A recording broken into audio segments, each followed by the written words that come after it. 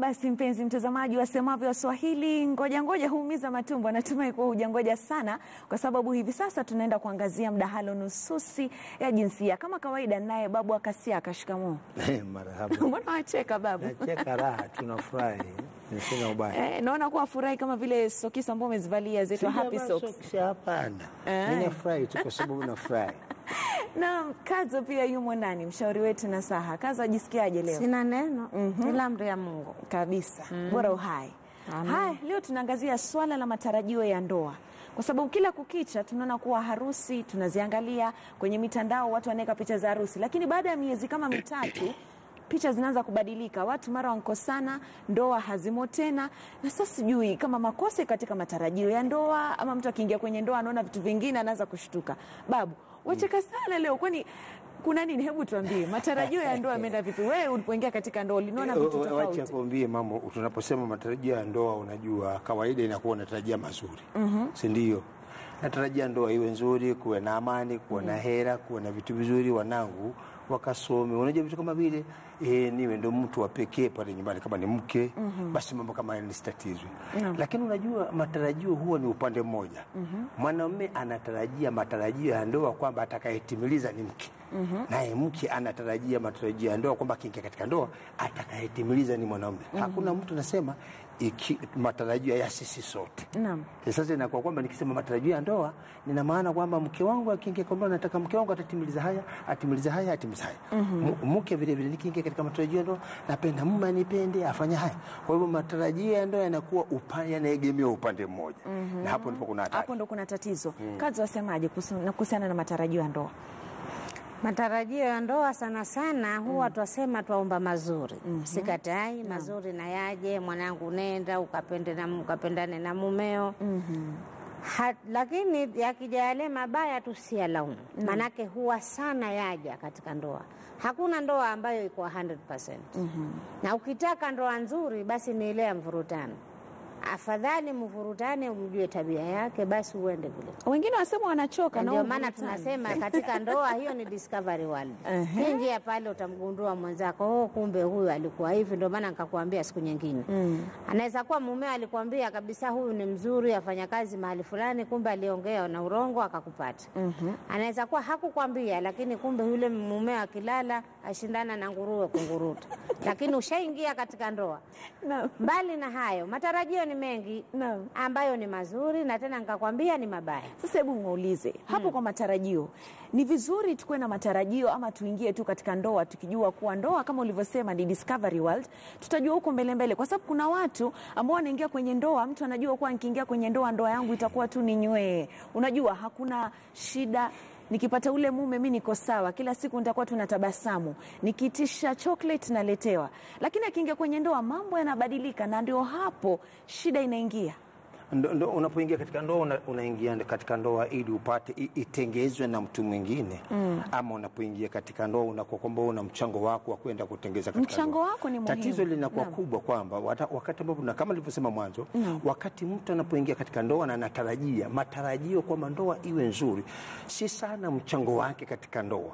Manake mara nyingi sisi tunapoingia kwa ndoa huona upande wetu kama shwari. Mimi huona upande wangu, mimi nafikiri mimi niko shwari. Hususan mwanamke kama nimependwa basi nimependwa, itabidi pengine kuedekezwa ama kubembelezwa ama kulindwa. Sasa hapa ndipo panakuwa na matatizo. Kwa sababu gani? Tunazembea katika kutaka kuchangia ndani ya ile ndoa ikue. Tunamwangalia mwenzetu, yeye atoe mchango wake. Kwa hivyo mchango wa mwenzetu usipoturidhisha basi tunachoka. Sasa tunaanza kulaumiana. Lakini iwapo tutasema naingia katika ndoa, nina mchango wangu vile vile. Na vile vile katika mchango wangu nafikiri pia nina udhaifu, kuna challenge ambazo zatokea. Lakini iwapo matarajio ni kwamba mimi niridhishwe, kwa sababu mimi kwa upande wangu najua mimi ni perfect, basi mtazozana, utachoka mara moja. Matarajio yanataka hivi, ninapoingia katika ndoa nijue ina pande mbili kama sarafu. Kuna changamoto, nitakabiliana namna gani na changamoto zikitokea? Ndio hapo kwenye vows mnasema for better for worse. Ndio maana yake hiyo. Kama watu waziimba tu zile vows, kwa sababu ikifika kwenye worse watu wanaanza kukimbia, wanasema tunchoka. Unachoka kwa sababu Frida hujaniridhisha. Kwa hivyo mimi nakulaumu wewe, siangalie kama na mimi vile vile nihitaji kutoa mchango. Labda tumweleze mtazamaji nyumbani haswa ndoa inahitaji nini, kwa sababu ni kama watu wengi wanaingia tu kwenye ndoa kwa sababu unaona wenzako pressure tu. Unaona sasa mimi kama marafiki zangu huyu ameolewa ule ameolewa, unabaki jamani nimeona mimi sipati mchumba. Ukishapata unaingia, kama haujui ndoa haswa inabeba nini Kadzo?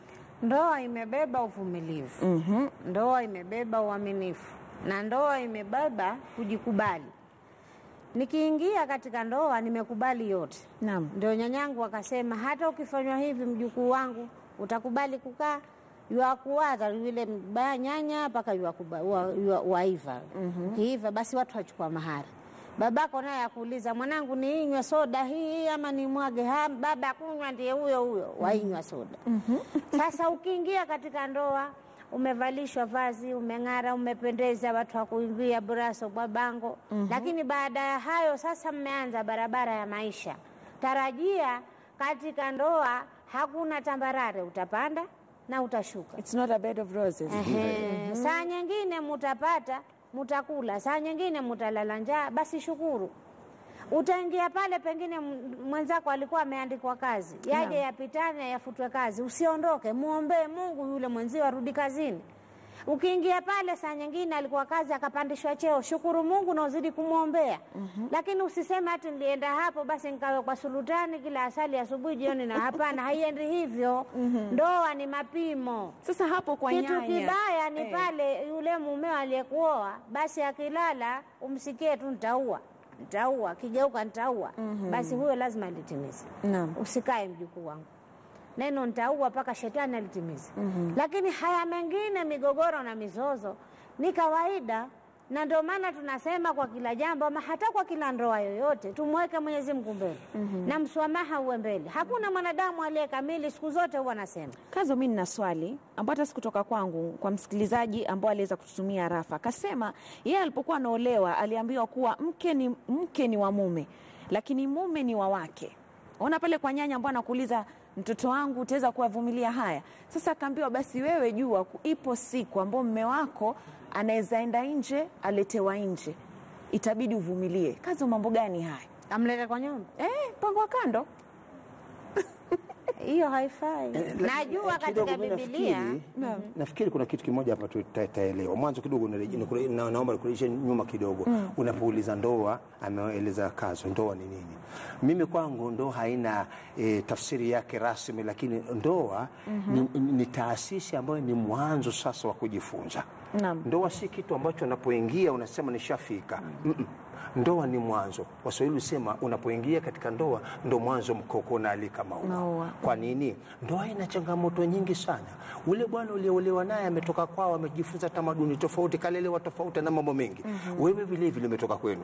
Kwa hivyo unapoingia katika ndoa, kuwa tayari kwamba kile ulichojifunza kwenu kinapoa changamoto. Culture yako, malezi yako, usikwamilie. Ndoa mara nyingi ufanya watu wakaanza kuacha vitu ambavyo wamezoea ili wawe kuwa na mwafaka wa kuijenga ile ndoa. Sikutarajia iwe lele mama utamu uzuri, hapana. Mtakuwa na mwafaka upi katika ndoa? Wacha tuje pale panyanya, namwambia mtoto wa kike kwamba ukiingia katika ndoa mume ni wako nje. Wale wa zamani walikuwa wanatumia mafumbo. Anapomwambia mtoto wa kike kwamba sikia, mume ni wako akiwa nyumbani, lakini usipochunga atatoka nje, anamaanisha kwamba kama mke ujue vipi utamtunza. Subiri, anazungumza kwa mafumbo. Watu wa zamani hawakuwa wanazungumza kama sisi.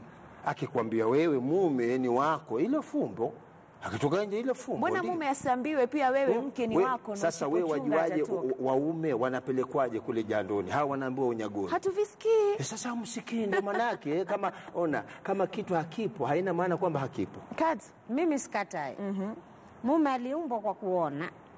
Lakini kama wewe ni mume haswa halisi uleumbwa kuumbika na umeoa, haya mengine manake ngoja nikuulize, ulipokuwa mdogo babu ulikuwa wacheza ukitengeneza magari, ukipeleka, ukisukuma, mara watengeza na misaa. Hii waweza fanya hivyo vitu nafanya vya juu.